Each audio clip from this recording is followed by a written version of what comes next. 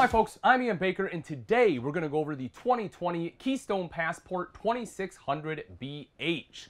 This is a great floor plan. It's kind of mid-length, right? Not too terribly long, but definitely not too short. However, you will see it has double over double bunks. And the thing I like about it is the fact that the U-shaped dinette is directly across from the TV. So even though it's not long enough to have a dinette and a sofa, they still have a kind of a more common setup we're seeing in bunk models where you have that vision straight across. Huge pantry in here as well. Let's actually start off on the kitchen. So what you'll notice is it's a little more unique. Rather than doing like an L, they kind of did like a straight across kitchen here. Excuse me. There are some things that I like about it, and that's the fact that it's really nice and easy to access the sink. You have some prep space still, which I love. You know, it's not a ton of wasted space. There's a little bit back here, but that's fine. You know, if you want, you can put like your coffee maker back there or some soap. Now, mind you, the plug-in, the electrical outlet is over here, so you'll have to drag the cord over a little. You have another one here, so you have a couple different choices, but you know, it is still some decent space right there. Also, it is a thermofoil style countertop, which is kind of like a pseudo solid surface. It's not quite as nice as solid surface, but it's lighter, a little bit less expensive, and it still allows you to undermount the bowl, which I really like. So that way you can get a nice sink top cover on there, have all that as prep space. You'll see the undermount stainless steel high-rise pull-out faucet. I like when they, you know, put some nicer amenities in lighter weight units, like a pull-out faucet there. Spice rack here over to the side. Up top, I like this. So you'll see they kind of have like these light boxes, right? This is something that you see a lot in residential applications where you have these like up above cabinets and it's backlit. I think that's a really cool look, especially with, you know, the trim up top here, the crown molding. I just think it looks good. I think they did a pretty bang up job there. When you look inside, again, not only does the light look nice, but also it's very useful because now you can actually see what's in here because it is a pretty deep cabinet. More access right over there to the side. Microwave, hood right underneath, and then underneath that is the 3-burner recessed cooktop. Let me get this guy out of the way here. So you'll see that that's recessed. You have the glass cover. This folds up and back, nice and easy, just like that. Kind of doubles as a backsplash. It doesn't have, you know, any kind of decorative backsplash. For me, I personally like one if they can pull it off and make it look nice. You know, I don't want like a sticker or anything, but I like a nice decorative backsplash. I think it adds something to the kitchen. For me personally, I think they should have added that, but you know, let me know what you think in the comments. You'll also see, of course, because this one is Furion, they have the lit knobs. Underneath that is the oven, so you can do some baking. A little bit of storage under, well, actually pretty decent storage, I should say, underneath there for pots and pans. However, right in here, it's not a ton of storage, but the thing I do like is that they gave you enough space for a trash can, right? Some of their floor plans there's not, but here there is. That sink top cover I was talking about, there it is. So you're going to set that sucker right on top. It is a cutting board, you know. Gotta love that. And I like when manufacturers have a dedicated spot for a trash can, right? So that way it's not hanging out. You don't have to hang a bag on your knobs or anything like that. It's never a great look. If you take a look at this wall, a couple quick things I do want to hit. Just so you know, your thermostat will be located here. Underneath, propane leak detector, and you have a courtesy light. Now, that's something new for 2020. Passport kind of went, I guess, I don't want to say all in on blue lights, but they have the blue courtesy light. You have the light up knobs. This, for me, is very bright. You know, you can turn it off if you so choose, but you know, I don't know how much I would use that. I personally would prefer just like a neutral color, but again, you know, let me know your thoughts.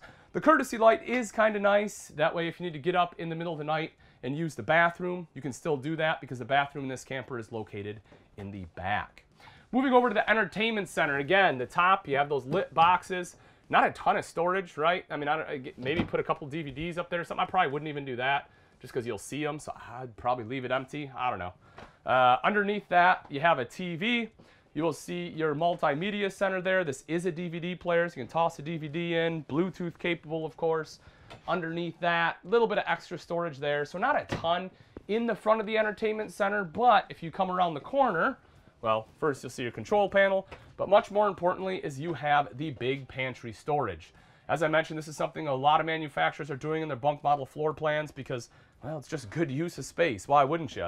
And you'll see that the shelves didn't come all the way forward. The thing I like about that is it gives you spot for like a broom, a mop, a Swiffer, a vacuum, whatever you want to bring with you. You have the space for it.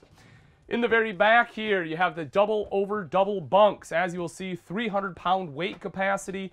One of the things that Passport does very, very well is they put USB ports and electrical outlets in the bunk. So that way, you know, if kids need to plug in a tablet on a rainy day, you can do that. If you have adult friends that are camping with you, you know, I'm 6 foot tall. You can see here, look at that. I can actually sleep here, and I have plug-ins if I need to charge my cell phone at night.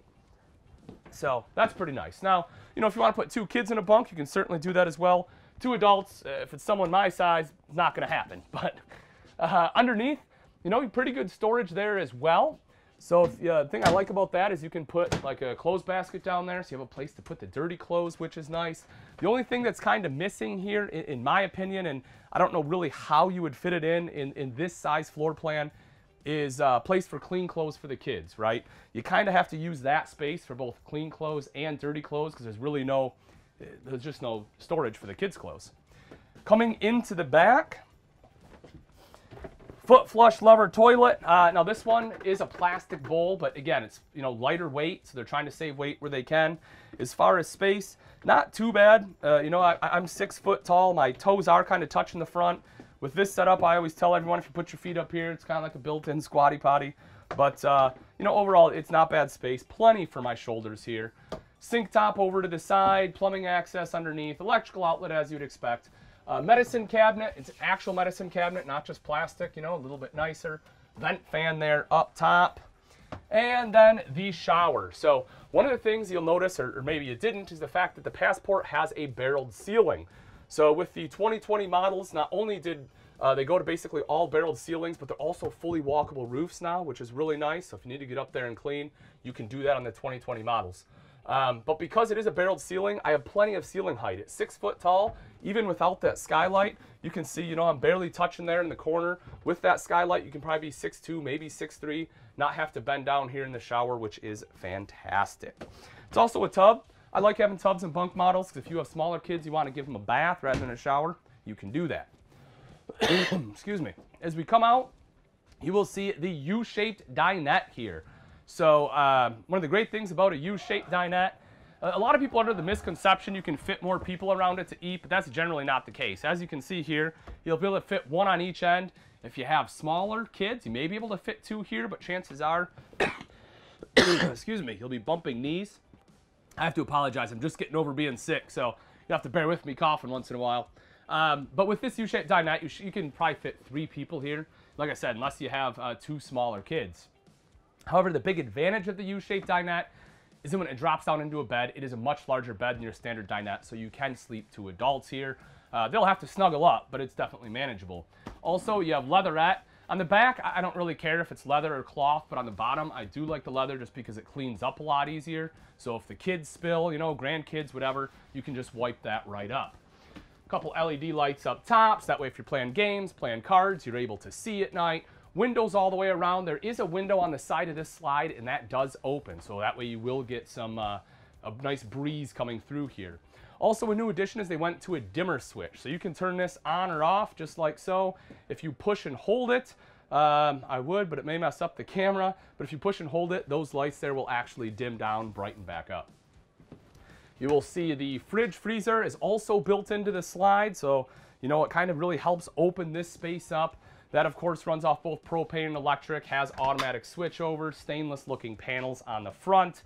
Right down underneath, you will see the electrical outlet as well as a couple of USB ports. So if you're sitting at that table and you will need to plug in like a tablet, laptop, something like that, you have the capability to do so. As you can see, the doorway into the bedroom, you know, it's not the widest thing in the world, so you might have to do like a little sideways shuffle, but not a huge deal. When you come on into the bedroom, there are a couple things I really like in here. So one of them, you'll notice right away, is the bed. And the thing I love about the bed is, in a Passport, you have a 60 by 80 residential queen size bed. My feet aren't hanging off. That's a big deal for me. You know, I don't like having the camper queens where my feet hang off. It just kind of annoys me. So having that 60 by 80 for me is a big deal. Also underneath, as you would expect, plenty of storage there. You have nightstands on both sides, and if you notice, there's actually a topper going all the way through. So a lot of manufacturers for nightstands just have like a really thin panel that's basically stapled in, and if you put any weight on it, right, like you put any weight trying to get in or out of bed, A lot of times your hand will go through it, it'll break, it becomes a problem. That's not an issue here. This can definitely support the weight. You have enough room for, you know, a CPAP machine, or if you have, you know, a bottle of water, something like that, cell phone at night, you can do that. You have the electrical outlet and USB ports to plug those in as well. Wardrobes on both sides. You can see the hanging rod there. Storage across the top, not super deep, but still, you know, pretty usable. And then if we take a look here, you will see that your door is nice and decorative. It kind of blends in with the cabinets up top. I like when manufacturers do that rather than just a plain wood door. And then you have this as well. You have more storage right here to put some of your folded clothes. I think that's a great use of space. And if you want TV in the bedroom, you'll see you have the connections right up on the ceiling. Now that we've seen the insides, take a look at some of the outside features on the 2020 Keystone Passport 2600 BH. Right up front here, you will see this one has a power tongue jack, makes it nice and easy to hook up and disconnect from your tow vehicle. Light up front in case you're hooking up at night, and you have a manual override in the rare event that the motor does fail. Behind that, you have two 20-pound propane tanks with a cover, rails there for your battery, diamond etch plating coming up the front, help to protect that front end from some of the rocks and debris that may get thrown up by a tow vehicle, and you have a 3/4 front cap. 3/4 cap because it doesn't actually come around to the side. The seal is still right here along the side, but it does add a really nice aesthetic piece, especially with, you know, the faux windshield right up front. You get the look without any worries about the leaks. Coming around to the side, see nice big pass-through storage there. This one is laminated so you can see the aluminum that they use. Of course, you have a light. Cool thing about this light is that one is a motion sensor. So that way you can sit on that motion sensor setting. And so when you get in there, it turns on. Otherwise, you're not wasting power. You'll also see it has a magnetic catch, so you can put it up. Don't have to worry about the kids running by, slamming that, ripping, you know, anything out of the sidewall, breaking plastic, nothing like that. Super simple and easy to use.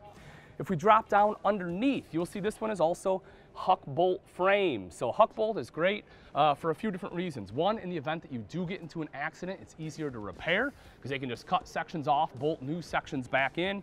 Also, it's been shown that the #1 place that rust tends to start is right at a weld seam. So by helping to reduce the welds, you help to hopefully eliminate the chance for rust to start there. Also underneath, this one has a fully enclosed, insulated, and heated underbelly. So if you plan on doing a little bit cooler camping, right? So like late into the fall, early into the spring, stuff like that.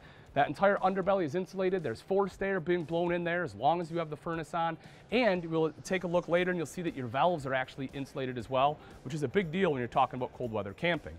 If you want a TV outside, they put a bracket there, they put a sticker so you know, or not a bracket, I'm sorry. They put a backer there so you know exactly where to mount it, a sticker as well. I hate when they put a backer in the wall and don't put a sticker there. Like, how are you supposed to know where it's at? Now you do. You'll also see that you have a nice big power awning. Touch a button to roll it out, same thing to go back in, LED light strip, a couple of speakers here on the outside. Now, it is a little bit of a reach because your TV mounts here, but your hookups are over here, so you'll have the cords coming across, but not a huge deal, right? You'll see the electrical outlet as well as the Key TV. Fantastic system, folks. Super simple and easy to use.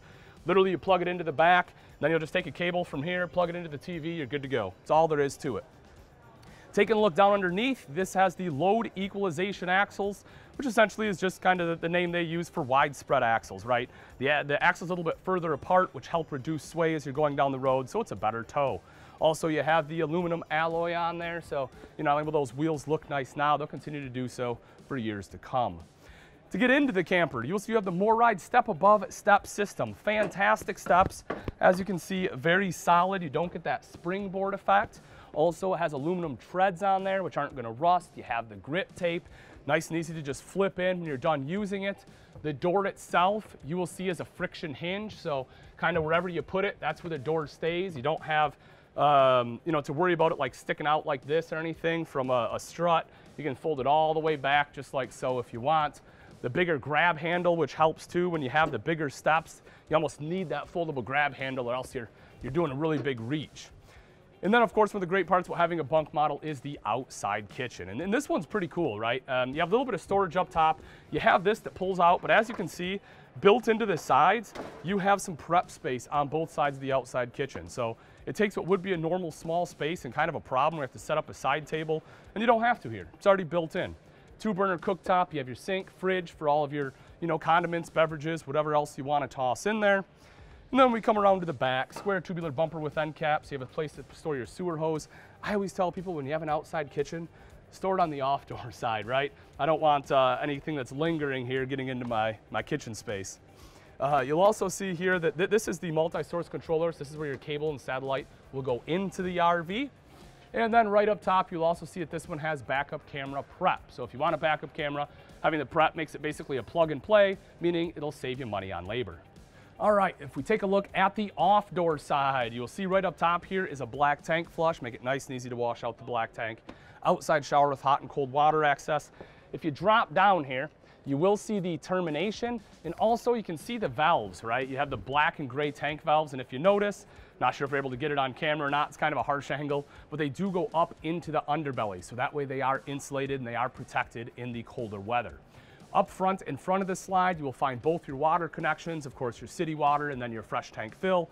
And also in the very front on the off-door side built into the frame is solar prep. So that way if you want solar, simply buy a portable panel, plug it in, it'll trickle charge your battery, you're good to go. All right folks, and that wraps it up. Again, this is the 2020 Keystone Passport 2600BH. For price and availability, simply click in the link in the description below. Also, let me know in the comment section what you like about the RV, what you think they nailed, or what you think they missed. Thanks again for watching. I'm Ian Baker, and let's go camping.